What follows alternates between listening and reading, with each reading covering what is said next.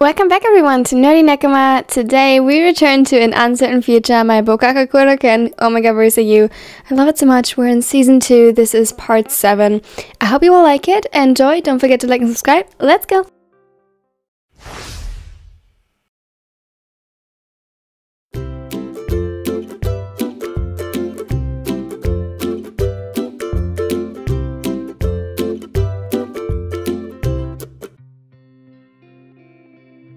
Kenma. The blonde looked up confused. The voice sounded almost foreign to him. It was soft and quiet, almost meek and close to breaking. It didn't fit the ace standing in the doorframe at all. Confused, his eyes narrowed as he looked at the Tola, who unintentionally made an effort to look like a kicked puppy. The Omega's frown deepened. This wasn't the Bokuto he knew. It had been forever since he saw him like this. Insecure. It wasn't like him. Kataro. What? At the sound of his name, he looked up, exposing glossy eyes and tear stains covering his cheeks. Immediately, Kenma's heart sank and he got up. Soft sniffles echoed through the room as Bokuto observed him, desperately trying to put his thoughts into a logical order.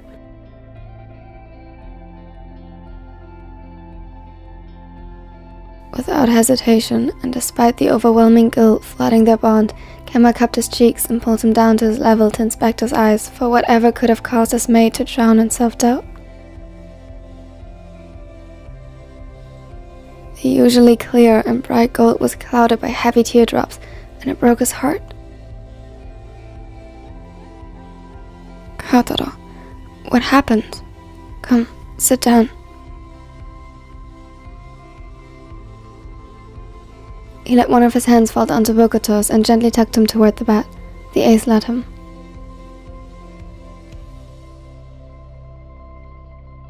He ought to apologize for his careless words, but the touch of his mate felt too good. It coaxed more tears and made his throat tighten.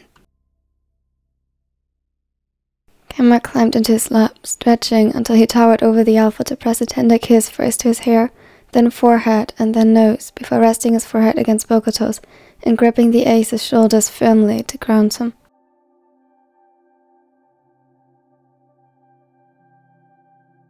He wasn't sure if, at the current time, he'd be able to control his scent to calm him, and settled for letting the unspoken be heard through their marks.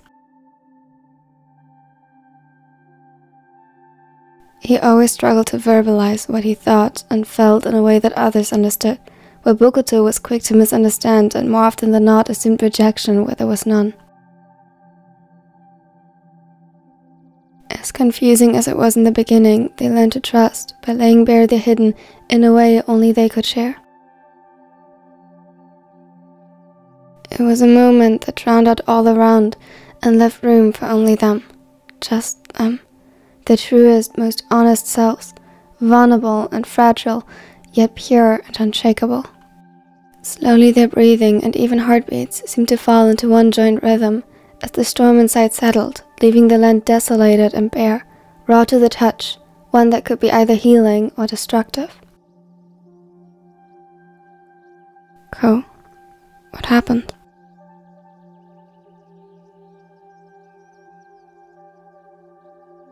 He desperately wished they'd be able to share their thoughts through the bond as well, just for situations like these.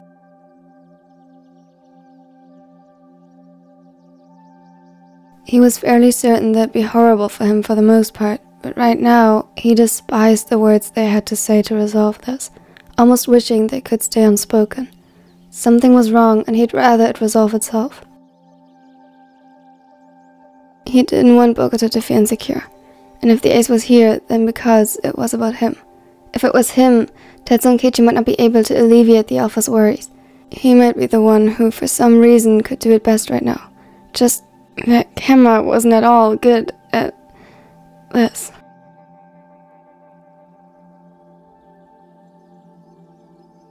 I'm sorry. Kenma sighed. Then a small smile cracked through the facade. I told you before, if you don't tell me, I have no idea what you're even apologizing for. You can't just say that without explaining. His attempts to lighten the mood failed miserably as Bokuto avoided eye contact. I'm sorry for what I said. You were afraid and stressed out already, and I only added to that. Kuroo explained everything. Suddenly, the strong arms of his alpha wrapped around his, in comparison, small frame, and Bokuto hid his face against the nape of his neck. His words were muffled against his skin. I'm sorry. I don't think like that. I swear I don't. I love you, Kenma. I would never be mad at you for... What are you talking about? Your dream. Kenma gulped as realization flashed over his face. His throat tightened and he slowly lifted his arms to reciprocate the hug. I know you wouldn't.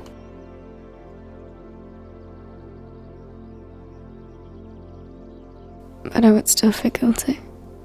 I want to be enough. I decided to do this now. I have to be strong enough. Every word felt more like lead on his tongue. You are strong. Kenma, you are so strong. And if anything ever happens, which it won't, it wouldn't be your fault. You're doing your best. That's all we can ask of you.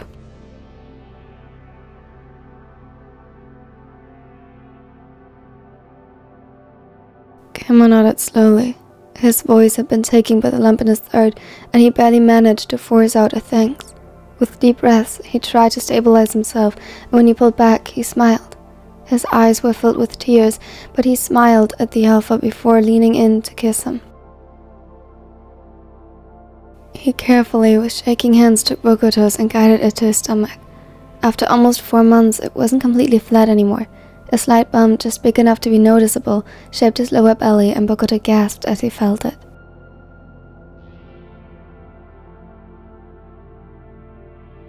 I will do my best. For them. And us.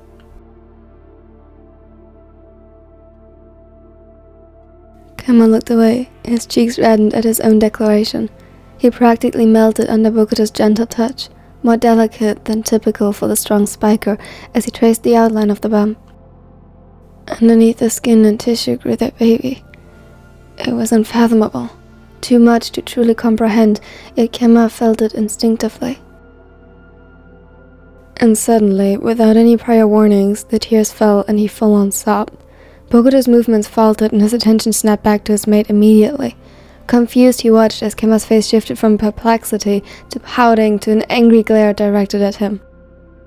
This is your fault. Or Kuroo's. I hate you, stupid alphas. He grumbled, but there was no real heat behind his words. It took a moment before the alpha understood, laughed, and buried him into his arms again.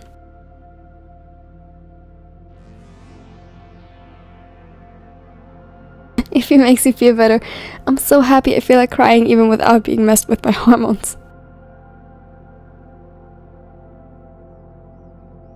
The ace said it a little too loud for Kenma's taste right next to his ear. But aside from a half-hearted slap, Kenma didn't protest as he held him tighter. He chuckled wetly through the tears and simply allowed the comfort of his mate to calm him.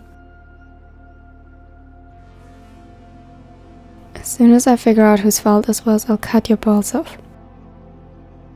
He said it jokingly. Half-jokingly. Bokuto stiffened in his arms and silently urged Kuroo to run.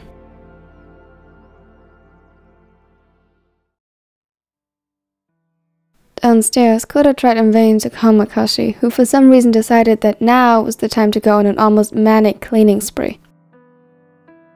Keiji, darling, what are you doing? He gently held the Omega by his shoulders in the midst of reorganizing their living room. Cleaning. There's so much stuff laying around. It can't stay like this when the baby gets here. He sneakily escaped Kuroo's grip and continued loading books into his arms. which won't be for another 5 months, so why exactly the sudden change of pace? Akashi gave him an exasperated sigh while continuing the task at hand. I'm sorry, Kenma's mood swings put me into a frenzy. Doesn't it affect you at all? His brows furrowed while his hand automatically found its way to his neck, where the bond marks were hidden underneath the turtleneck he was wearing today. I mean, sure, of course they do. Not much more than usual, though. Even though they are, of course, a lot more volatile recently.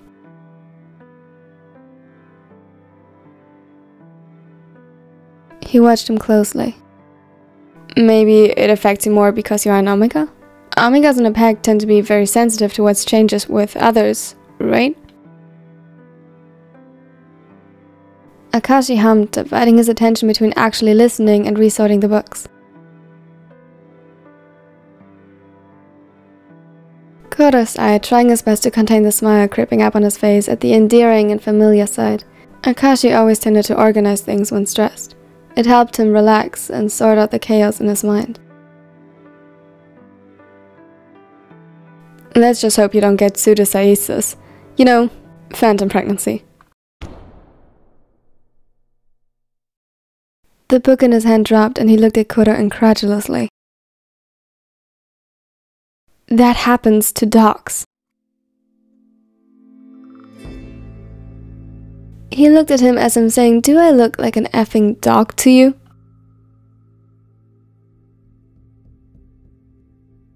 And humans. Not as frequently, and it is more common in Omegas, especially those with a bigger pack and a fellow pregnant Omega mate, and you checked 2 of these 3 marks. With how much you researched, I for sure would have thought you read about it before.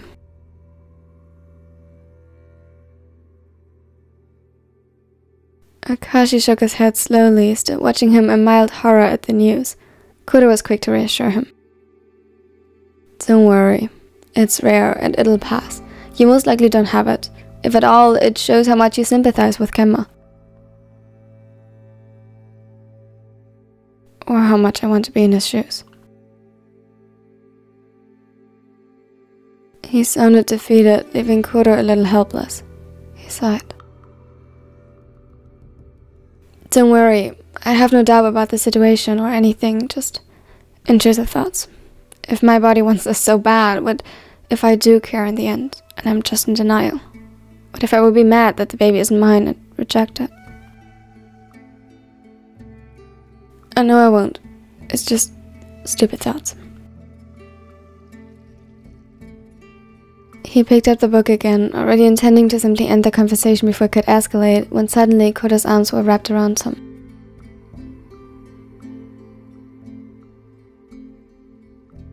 I'm happy that you told me. Akashi sighed again, but this time his lips curled up into a smile. I'll always tell you, just like I promised.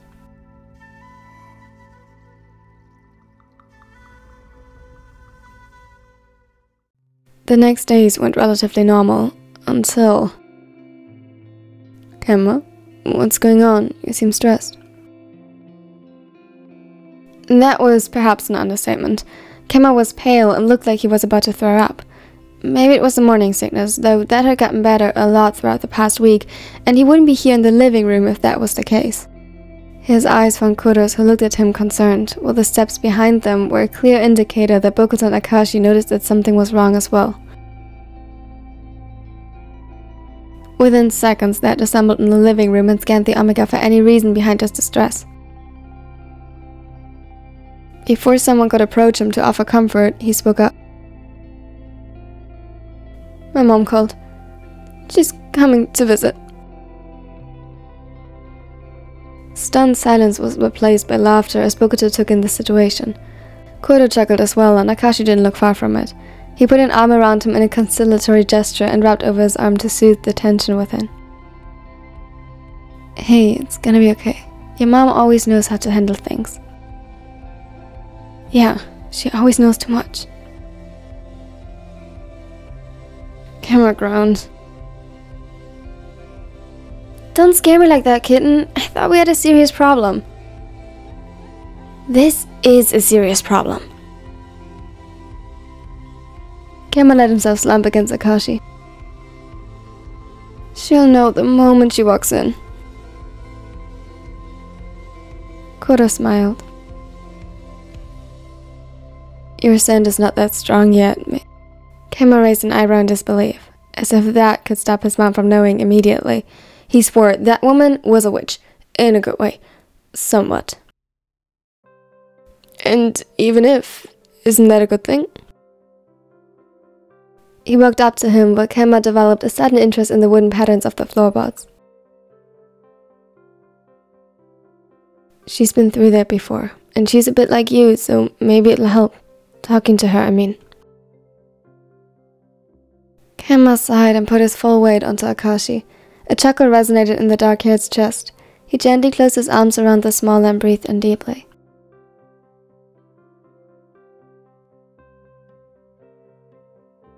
The scent of petrichor and line filled his senses. It was calming, an undeniable proof of the life growing inside him. He rested his chin on Kenma's head. It's gonna be okay.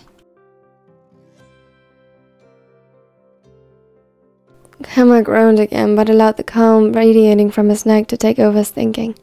This was going to be interesting. When does she get here? I can't wait to see Kozumi-san again. Bokuto grinned and leaned over the back of the couch. Kenma couldn't help but smile. With her immediate acceptance, his mom earned a lot of sympathy points with the others, and if he was honest, she was simply amazing. It was true that her help would be, well, helpful, but telling her felt like speaking it into reality. It would be the same as when he saw the ultrasound, an undeniable reality. In 4 days. He knew that this wouldn't go away. He didn't want it to, yet this still felt overwhelming. Telling his mom, her knowing, felt overwhelming. As if reading his thoughts, Akashi pulled him closer. We will be with you the whole time. You don't have to do this alone. He whispered the words next to his ear and resumed the soft patting of his arms.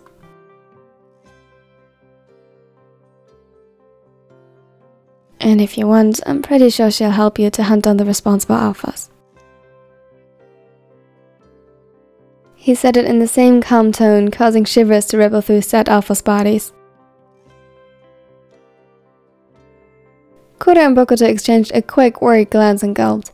Truth was, both their Omegas and Kenma's mother were forces to be reckoned with.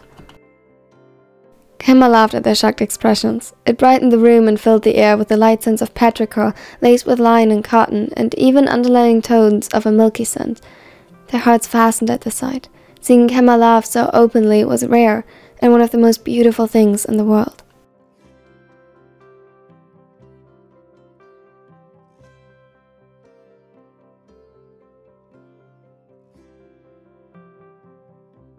Thank you so much for watching to the end. It means the world to me and it helps me out a lot. Just like it would if you left a like, in case you did like the story, and if you subscribe so you won't miss out on anything in the future like the next part of it. Also tell me what your favorite moment and or line of this video was, so that I can learn how to make better content for you and the content you want to see. It means the world to me. Any request, by the way, if you have one, you can put in the request form. It's linked in the video description. A special thanks as always goes out to my nanny echoes. Thank you so much. Thank you, Strange, for joining. It means the world to me. If you watching right now are not a nanny echo yet, consider joining. It has nice perks like getting videos early, like this one, and more stuff like that. Also, check out my reaction channel. It is linked right here in the end card, along with other content I heard is supposed to be good. I don't know. Maybe check it out. Make an opinion for yourself. And now have a wonderful, amazing day. Bye. Everybody just do your thing. Wake up. Today's gonna be a good day. Wake up. Today's gonna be a good day. Wake up.